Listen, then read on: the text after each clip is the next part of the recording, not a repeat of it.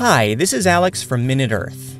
Coal is just the best, you know? It contains lots of energy that you can release simply by setting the coal on fire, yet it's stable enough that you can store it loose in a box, unlike nearly every other major fuel. Plus, it's one of the most abundant and widely distributed fuels. In lots of places, you can basically just start shoveling and boom, coal. Because of these great properties, we started using coal thousands of years ago to stay warm and cook, and more recently, to fuel the ironworks, steam engines, and electricity of the Industrial Revolution, which led to, you know, the modern world. Today, coal still supplies more electricity than any other source, and there are underground reserves that could power humanity for over 100 years. But for as long as coal has been awesome, coal has also been the worst. Mining coal has led to accidents and diseases that kill coal miners, and burning coal has coated our cities, homes, and lungs with layers of soot and poisonous chemicals, and left behind piles of toxic ash that pollute waterways. Okay, so coal has really sucked, but apparently not enough to stop us from burning it.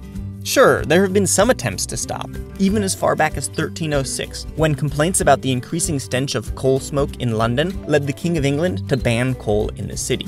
But Londoners had already chopped down all the nearby trees that could have been used as an alternative fuel source, and not having any fuel stunk more than coal, so within a few years, coal was back.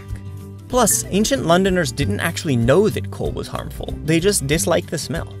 But today's different. We now know without a doubt that using coal causes serious harm to our air, our water, and our health, killing millions of people each year.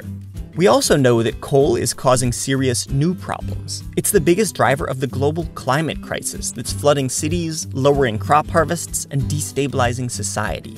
And we can actually do something about it now too, besides, you know, making videos about it. If we must use coal, we can mine it without humans, and we can try to bury the pollution it produces. But we also no longer need to use coal at all. We now have alternatives like wind and solar and hydro and nuclear, which are way safer than coal, way better for the climate, and on the whole, way cheaper. It may take a while before we can fully replace the energy source that made and still powers the modern world, but it's high time we try to go cold turkey.